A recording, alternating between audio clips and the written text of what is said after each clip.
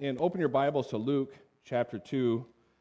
We're going to be in Luke chapter 2, verses 8 through 20 this morning. If you don't have a Bible, there should be one right in front of you in the chair. It's on page 1090 of the Pew Bible there.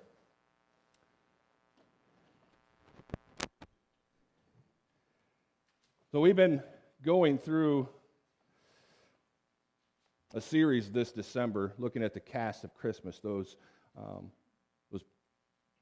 characters, those people that are central to the Christmas story and what we can learn from them.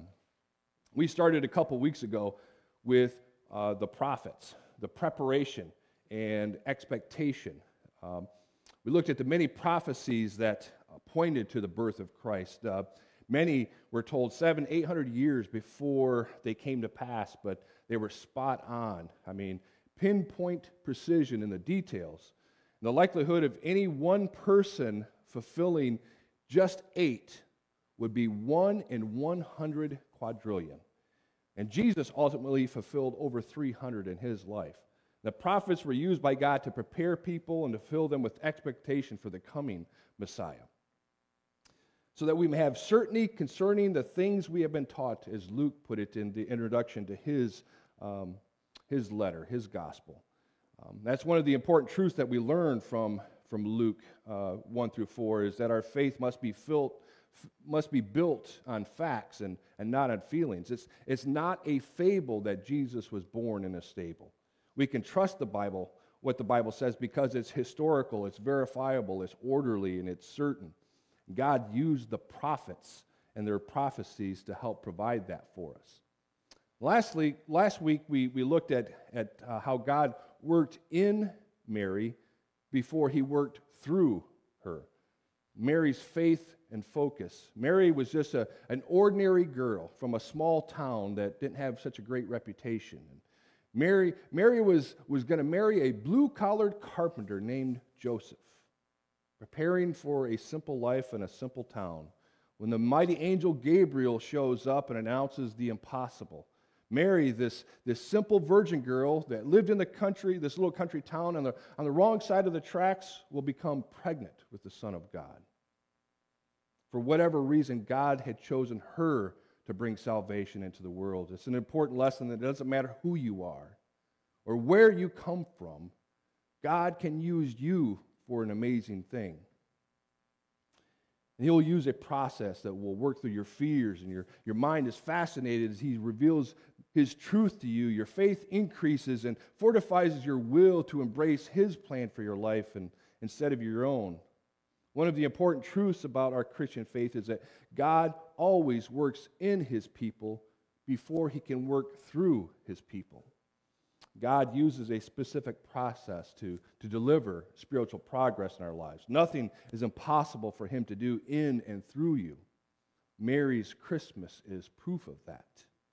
This week, we're going to turn our attention to some other cast members from that Christmas morning that God used in an extraordinary way. The shepherds, used to spread the hope and joy of that first Christmas. Most of us don't hardly give them a second thought. Or if we do, it's not really truly who they were. You know, that serene image that we have on a lot of Christmas cards of these sweet shepherds, singing songs by the campfire is actually a bit exaggerated. We've romanticized the image of shepherds of that time. In Jesus' day, shepherds were a rough bunch. They were social outcasts. They were shiftless. They were dishonest. They would be more likely to be cussing than to be singing songs, singing carols. Now, early in Israel's history, shepherding was a noble profession. Abel was the first, and then followed by Abraham and Isaac and Jacob and Moses and David. God himself called himself a shepherd. We're compared to sheep, but that has more to do with us as being dumb sheep than him. It's not meant as a compliment. But by the time the first century came around, shepherding had lost its luster. There were few jobs more demanding or degrading than a shepherd. They were among the lowest class of people, just ahead of lepers. The Talmud, a collection of interpretations from rabbis, says, no help is to be given to heathens or shepherds. Shepherds were not thought very much of. They were not very well thought of. Instead, they were considered ceremonially unclean. Their flocks needed to move around to find fresh grass and fresh water, so they never stayed in any one place for too long. Because of that, they weren't able to regularly attend religious services. So they couldn't participate in many of the ceremonial cleansing ceremonies. So they were considered unclean by the Jews. They were treated with contempt and mistrust because they were always on the move with no real roots. They were often thought as roaming thieves, kind of how we sometimes looked at gypsies and hobos, always on the move from town to town. Because they were so untrusted, their testimony wasn't even allowed in court. They were known to be brash and bold. I mean, they lived out in the fields with their flocks, and they lived with other shepherds. They were a rough bunch. You had to be to live like that. They had foul mouths, and they were accustomed to fighting. That's how you solved problems out in the field. Shepherds were not well liked. They were not well thought of. And yet, God entrusted the greatest message ever to a bunch of salty shepherds. But that isn't very unusual, is it? God has always worked wonders for the little, for the least, the lost. If you read through Luke's entire narrative, you see that Jesus came for the marginalized, the poor, the forgotten, the outcast. One of the reasons why the Pharisees hated him so much, that he eats with the sinners. God has always used the least expected. An old man like Abraham, a stutterer like Moses, a little boy like David to take down a giant, a virgin like Mary, or an old worn-out carpenter like me. God can use the most unexpected people. He often does. That way his power is shown. As we look at the shepherds today, I want you to see that God must work in you before he can work through you.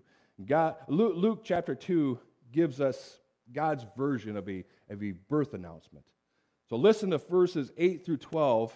Read with me. Allow yourself to be filled with awe, with expectation and wonder as we read these verses. Luke chapter 2, 8 through 12. And in the same region there were shepherds out in the field, keeping watch over their flock by night. And an angel of the Lord appeared to them, and the glory of the Lord shone around them. And they were filled with great fear. And the angel said to them, "Fear not, for behold, I bring you good news of great joy that will be for all the people. For unto you is born this day in the city of David a Savior, who is Christ the Lord." Now I see five steps that the shepherds took that first Christmas. There are important lessons for us, important things for us to follow them in. The first thing that we see about these shepherds is that they were attentive. They were attentive to their job. Luke 2, verse 8. And in the same region there were shepherds out in the field, keeping watch over their flock by night. Not only did they work the third shift, but they worked first and second shift as well. This was a 24/7 job for them. The hills and the fields around Bethlehem were prime grazing land, and many of the sheep used in the temple for sacrifices came from this very area. Now on the road to Bethlehem was a tower called Migdal Eder. It's called the Tower of the Flock. It was an important lookout that was used to watch over the flocks of sheep that were there.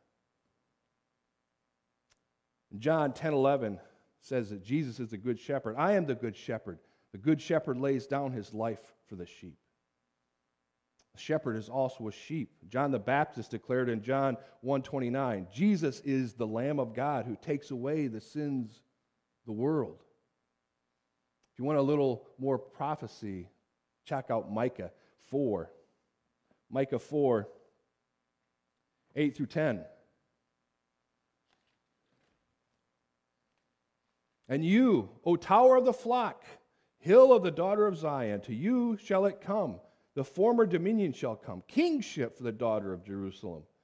There you shall be rescued.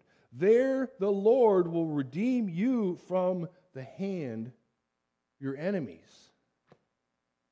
Now, isn't it interesting that the Lamb of God was born in the area set aside to raise the sheep to be sacrificed? The same place the prophet Micah said that Israel would be rescued, redeemed from the hand of their enemy. This is where the shepherds were keeping watch 24/7. It wasn't a glamorous job. People didn't necessarily care very much for them, but they took it seriously, and they were attentive. They were watchful, constantly scanning the horizon for signs of trouble, for predators, for those who had wandered away from the flock, keeping watch even in the dark of the night. There's a lot more that we could talk about, but here's the lesson for us today. In spite of what others thought of them, God chose to announce the amazing news to this very unlikely people that were busy at work.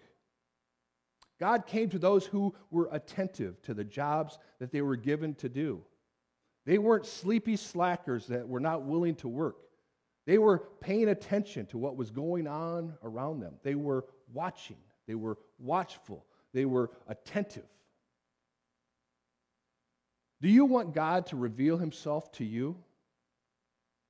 Be attentive. Pay attention. Be looking. Be watching for him. Maybe he has. Maybe you're just not paying attention. Maybe you're ignoring him.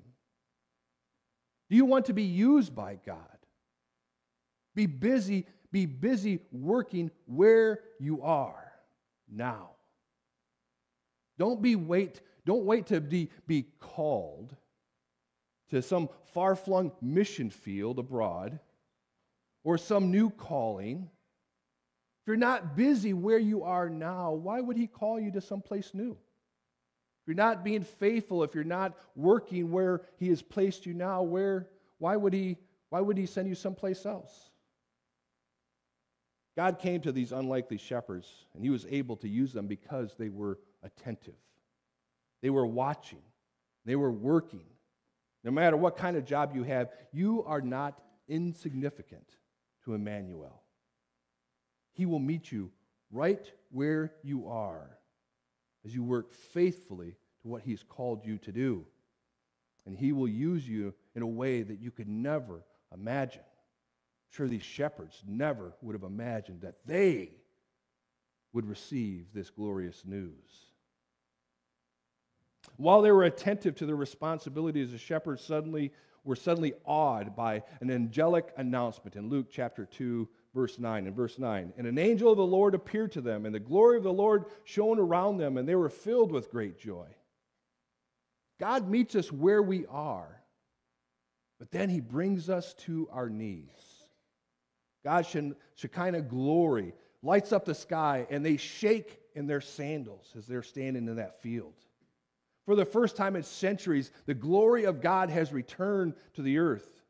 The cry of in Isaiah 64:1 is being answered. Oh, that you would rend the heavens and come down. That's what Isaiah cried. God would return and reveal himself. Now, maybe the shepherds were so afraid, were terrified because they didn't know if this was an angel of judgment or not. Maybe the angel had been sent as payback for all those raunchy jokes that they had been telling around the campfire. Maybe their dirty language. Maybe their sticky fingers when they went to town. Maybe they were worried their sins were finally catching up with them and they were about to be vaporized. Whatever the case, they were in awe. And it would take a lot to scare these tough guys. I wonder if they were thinking of Judges 13:22. We shall surely die, for we have seen God. Moses, when he asked to see God's face, he had to hide in the cleft of a rock. And he was only allowed to see the shadow of the Lord passing by him. Otherwise, he would die. God told him to take off your shoes, Moses, for this is holy ground. When you come before me, this is holy ground when you are in my presence. Whenever we come face to face with God's holiness, how can we not just fall apart because of our sinfulness in front of him? Like Peter in Luke 5:8 when he said to Jesus, "Get away from me, Lord, for I'm a sinful man." Some of us were talking earlier this week. We kind of all agreed. One of the biggest things missing among Christians nowadays is reverence for God. Respect, recognition for who he is. Talk of him as our Papa God, the big man, all of these things, the man upstairs. Forget who he is, creator of the universe, who spoke everything into existence, who holds everything together by the word of his mouth. That's who God is. When you experience God in your life, are you in awe of him? He shows up and answers a prayer, provides what you need. Are you in awe the God of the universe loves even you? That he sent his son into the world to redeem even you? The shepherds experienced God's presence in their lives, and they were awed. And after these attentive shepherds were filled with awe, they accepted the message of good news of great joy. In verse 10, and the angel said to them, "Fear not, for behold, I bring you good news of great joy that will be for all the people. Behold," which means listen, look, pay attention. Get ready to tell you something. The angel says, calm down, because he's bringing good news of great joy. The Greek word is mega, which means exceedingly large, loud, and mighty. It says, listen up, guys. I have big news. News that is for all the people, everyone, our friends, our neighbors. The whole world needs to hear this. And what's that big news? Verse 11, for unto you is born this day in the city of David a Savior, who is Christ the Lord. Now notice the three words used to describe this baby born in Bethlehem. Savior. He came to save us from our sins. The name Jesus means the one who saves. Christ. He is the anointed one, or the Messiah in Hebrew. He is Lord. This title in the Hebrew word is Adonai, referring to the master, the owner. Speaks of his total possession and my total submission. The shepherds are told what to look for in verse 12. And this will be a sign for you. You will find a baby wrapped in swaddling cloths and lying in a manger. God gave them a sign because of the extraordinary nature of the message. The angel told them the signs because he expected them to go and look for Jesus. They knew about a long-awaited and promised Messiah. They probably knew about many of the prophecies about him. This is how you will recognize him. A baby wrapped in swaddling cloths. This sign comes from the shepherding culture. The primary job of these shepherds was to raise perfect male lambs without spot or blemish to be used for the temple sacrifices. And one of the ways that they would keep them this way was to catch the firstborn lamb and then wrap them in these swaddling cloths, and then put them in this stone manger so that it couldn't thrash around. It couldn't run around and get dirty, blemished. And these strips of cloth were from the old priestly garments. They were used as wicks to light the menorah in the temple, and they were reused to wrap these baby sheep, these sacrificial lambs at birth. One commentator writes, when the shepherds looked at Jesus wrapped in old priestly garments, they saw their Savior, the great high priest, who is both the Lamb of God and the light of the world. He was lying in a manger. While it may not have been uncommon to see babies swaddled in cloths, there would only be one lying in a manger, a feeding trough. And it wouldn't be like this wooden one here, like we use. More than likely, it would have been a big hunk of stone that was carved out. That's what they normally would use. The Lord often reveals himself to us in ways we recognize and understand. And sometimes ways that we may not, at least not at first. Suddenly, a whole regiment of rejoicing warrior angels fills the sky, praising God in a thunderous chorus in verse 14. Glory to God in the highest, and on earth peace among them who he is pleased. God's peace is a gracious gift to those who are objects of his pleasure. How do we please him? By accepting his grace and his forgiveness through Jesus. Glory to God in heaven for setting this all in motion. We've all heard the amazing choir sing the Gloria. Other hymns like it, but they would have paled in comparison to this, the heavenly hosts singing praise to God.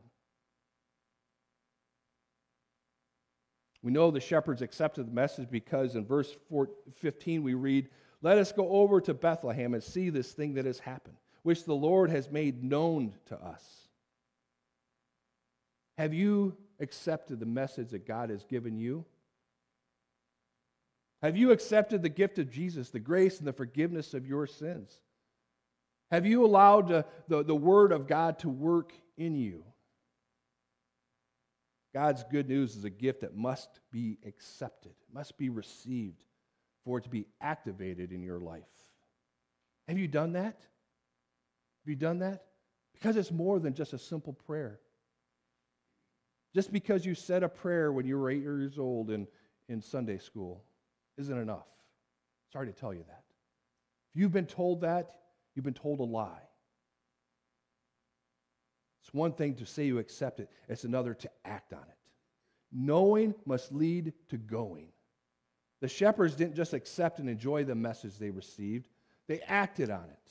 They went to see so that they could witness this firsthand. Look at Luke 6, verse 16. And they went with haste and found Mary and Joseph and the baby lying in a manger. The idea behind haste is, come on, hurry up, let's go. This is the first Christmas rush. It's an amazing detail for a couple reasons. First, normally shepherds moved slow. They were very deliberate in how they moved so that they wouldn't startle the sheep. And so they were very gentle and slow when they moved so that the sheep would follow them instead of getting spooked. And they left their sheep.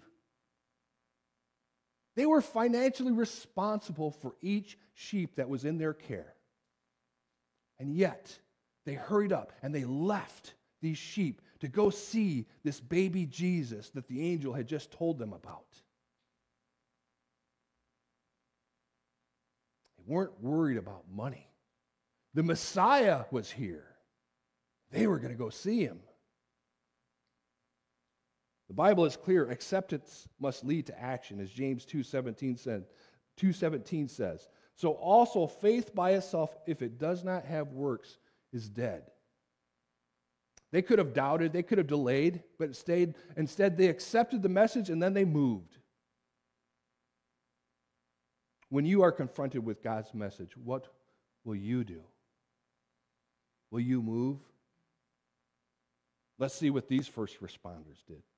They went and they saw. The first thing they did was run to Bethlehem and so they could see this baby with their own eyes. The word found means to find after a thorough search. They searched for Jesus. They were active in trying to find him. They kept looking until they did. Do you even try to find Jesus? Or are you too worried about what you'll have to leave behind? And then they left and they shared.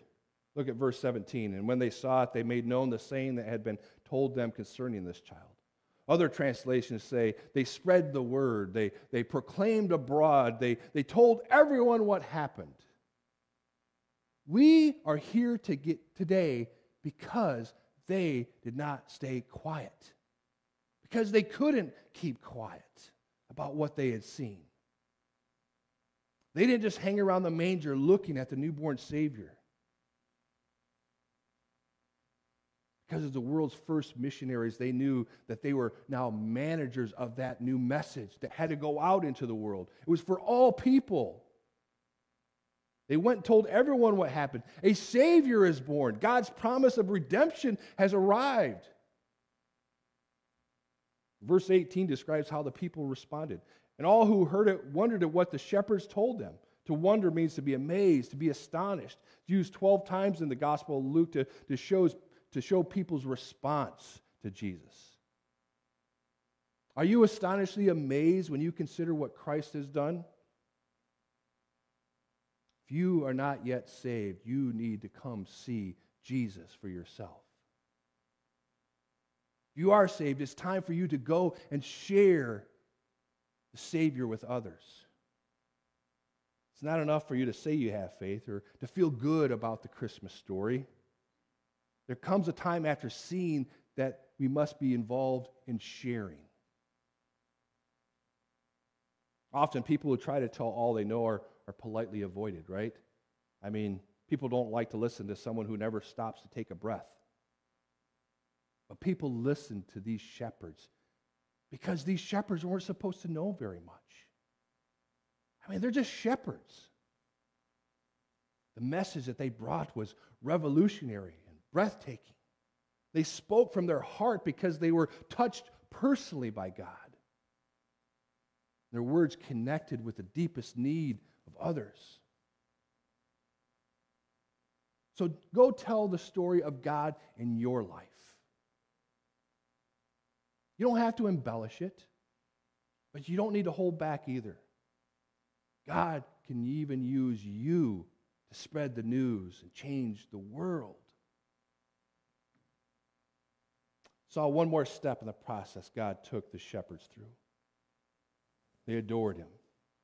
See this in verse 20. The shepherds returned, glorifying and praising God for all they had heard and seen, as it had been told to them. Now the shepherds may have went back to their same jobs, but they were not the same on the inside. They returned to where God had put them, and they continued working faithfully. And they worshiped him fervently. They were taking the place of those angels as they now glorify and praise God. This was now an important part of their work, where they worked. God has placed each of us where we are so that we can be the ones to worship God there. Share the hope and the joy that we have there.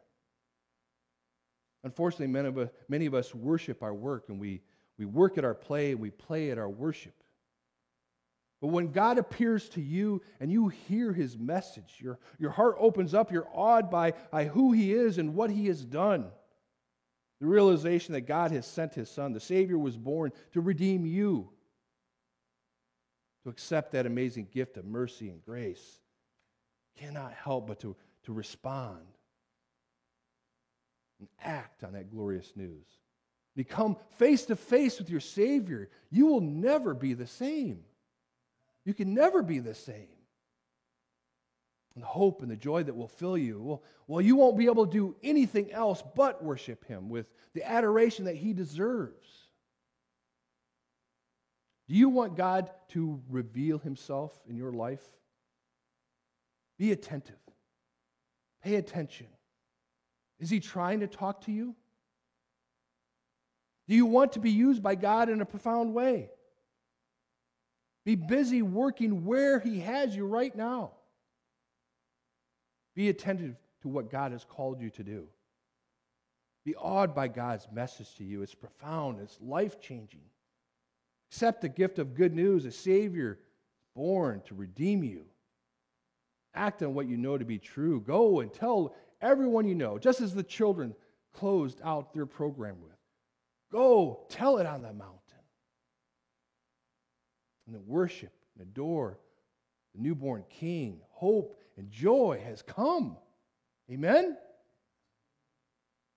Let's make sure we get the facts straight about the Christmas narrative.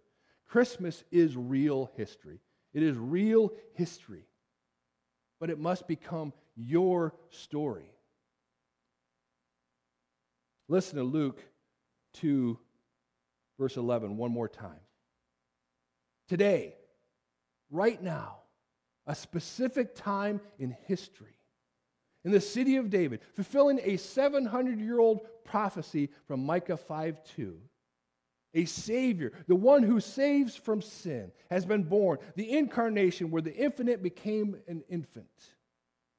To you, emphatic, personally, for you. He is Christ, the long-awaited anointed one, the Messiah prophesied in the Old Testament. He is the Lord, Yahweh, Jehovah, the great I am, sovereign, master, leader. Jesus was born to the whole world, but he was also born to you and for you. And he would die in your place as your substitution. I close with 3 questions. Is he Savior to you? Is he Christ to you? Is he Lord to you? Corrie ten Boom once said, if Jesus were born 1,000 times in Bethlehem and not in me, then I would still be lost. It's time to make sure that Jesus is born in you this Christmas. Don't leave here until you accept that great gift. Consider the words of the song that we're going to close with here in a second. How many kings have stepped down from their thrones? How many have abandoned their homes? How many greats have become the least for me? How many gods have poured out their hearts to romance a world that is torn all apart? How many fathers gave up their sons for me? Only one did that for me. All for me. All for you. Hope and joy have come. Amen? Amen. Let's pray. Lord Jesus, Heavenly Father, we come before you and we thank you that hope and joy has come. Father, we thank you that you loved us enough to reach out, to reveal yourself in a profound and amazing way, personally to each of us.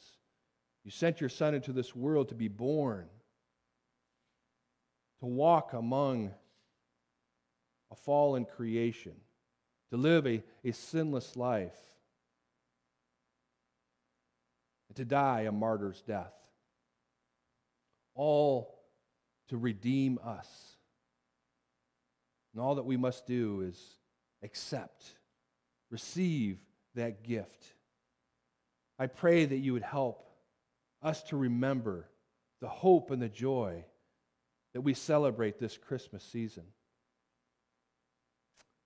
Pray that you would help us to be attentive, to be awed, to accept this great message and to act on it as we go tell it on the mountain.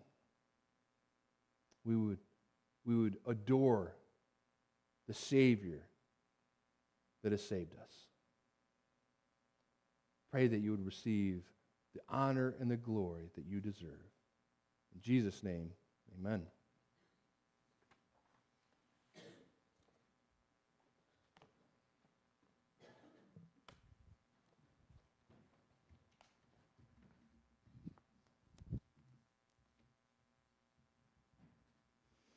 Let's stand together as we close with a song.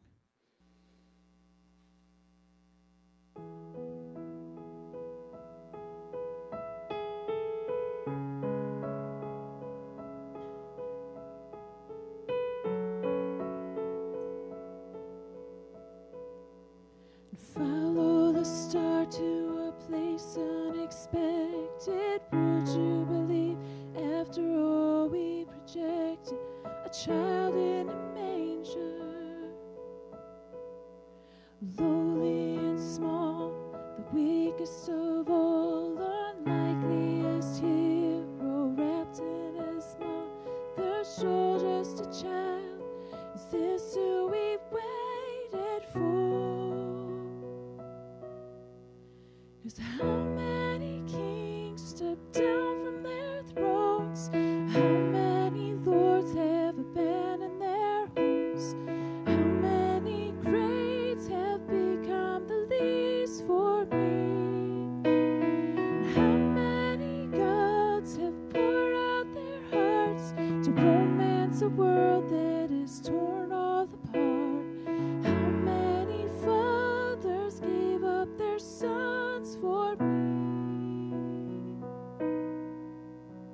Bringing out gifts for the newborn Savior, all that we have, whether costly or meek, because we believe. Gold for his honor and frankincense for his pleasure, and myrrh for the cross he'll suffer. Do you believe? Is this who we waited for? How many kings stepped down from their thrones? How many lords have abandoned their homes? How many greats have become the least for me? How many gods have poured out their hearts to romance a world that is torn all apart? How many fathers gave up their sons for me? Only one did that for me.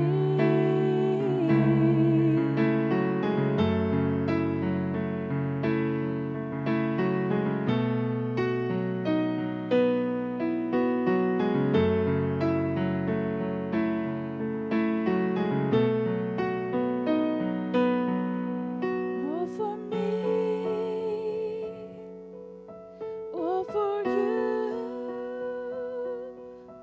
all for me, all for you. And how many kings stepped down from their thrones? How many lords have abandoned their homes? How many greats have become the least? And how many gods have poured out their hearts to romance a world that is torn all apart? How many fathers gave up their sons for me? Only one did that for me.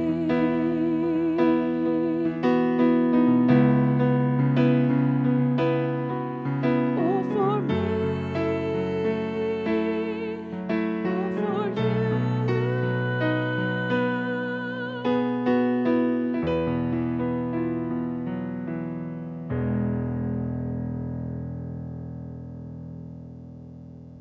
All for me and all for you. Do you want God to reveal himself to you this season? Pay attention. Be attentive. Be watchful. Do you want to be used by God? Get busy where you are. And you celebrate the hope and the joy that has come into the world. Amen? Amen.